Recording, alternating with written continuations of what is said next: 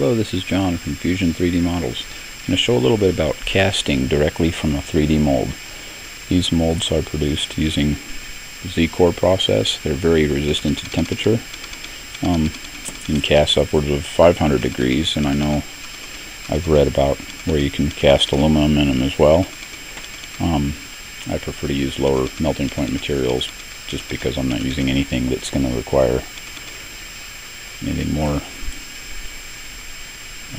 higher than that, such as aluminum, things like that. These are low melting point materials. Anyway, all I've done to prepare is these are the molds. They're two parts.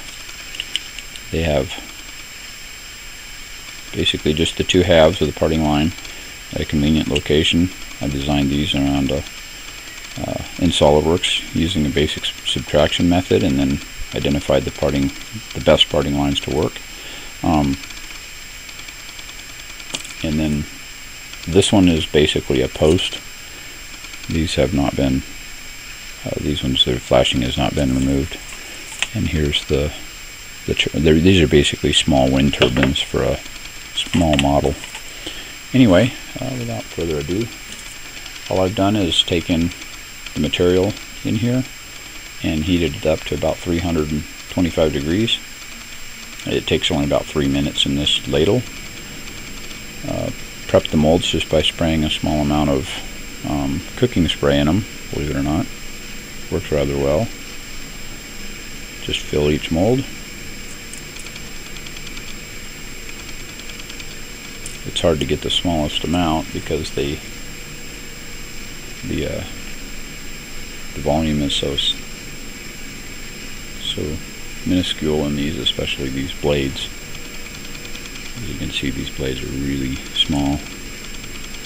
We've assembled several of these where we've drilled the hole here, used brass, drilled the hole through the other piece here, again with a slightly larger size brass, and they spin rather nicely, and then they just go in like so. So we let these sit for just a small amount of time. Doesn't take too long.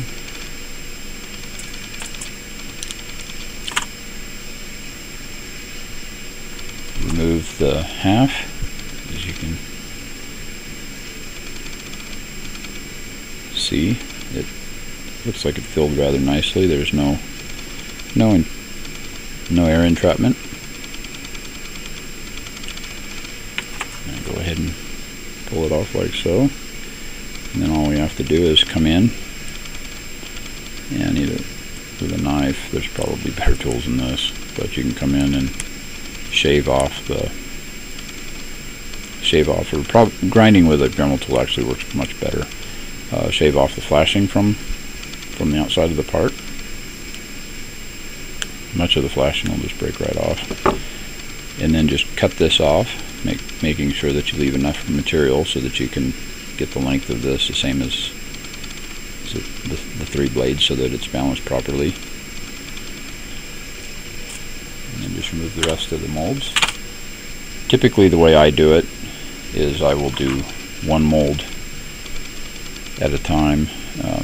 I'll do two molds and then I'll remove one, pour it, prepare it, pour it, remove the other one, and then I can just go back and forth. And you can produce a lot of metal parts very quickly this way and very cost effectively, because the 3D print molds, a mold like this may only be $20–30 range, something like that. It's sold by the cubic inch, so the larger the mold, the more cubic inches involved, the more cost. But on the larger ones, we can actually go in and cut areas away to reduce the amount of material. So to be able to produce a part like that for such a small cost is pretty impressive, because as most people realize, producing metal parts can be very expensive.